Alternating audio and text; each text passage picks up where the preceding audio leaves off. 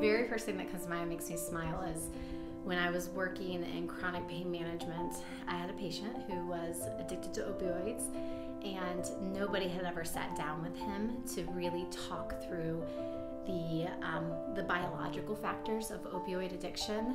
And by me just taking the time and not forcing him to taper his opioids right away, but actually talking through it with him, like, this is what 20 years of opioids does, and this is how we can get you at a lower dose. And over a 9-month period, we literally stopped all pain meds. He stopped using a cane.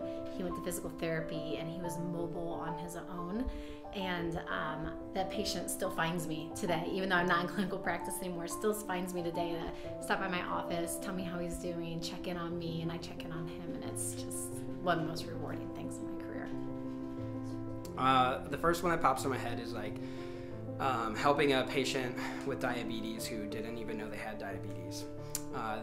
When they got diagnosed, doctor had basically told them almost like a death sentence, now you got diabetes, here's some insulin, figure it out.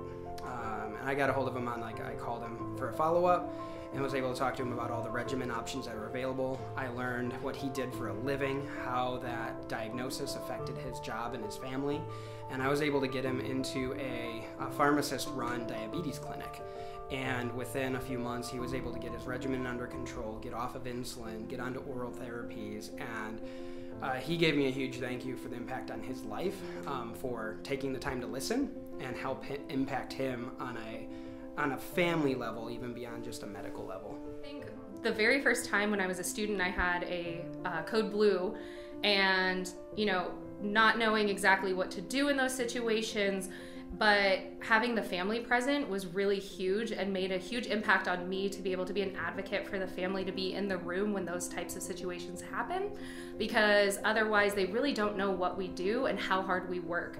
So just that interaction of educating the patient on why they're taking this medication, really helping them understand their chronic conditions has been the most rewarding.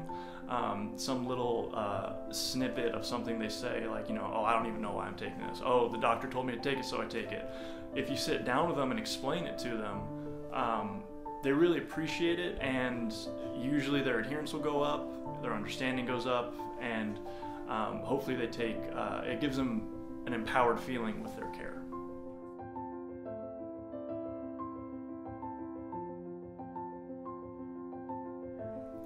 My work inspires me because every day is something a little bit different, and it really makes me think strategically around how we can leave the most lasting impact on the communities of patients that we serve, and what stakeholders play a part in really making a difference. Anytime I know that something I'm doing is making a difference in someone's life. So often, since I work for a health plan, there's always this idea insurance is always kind of trying to get you.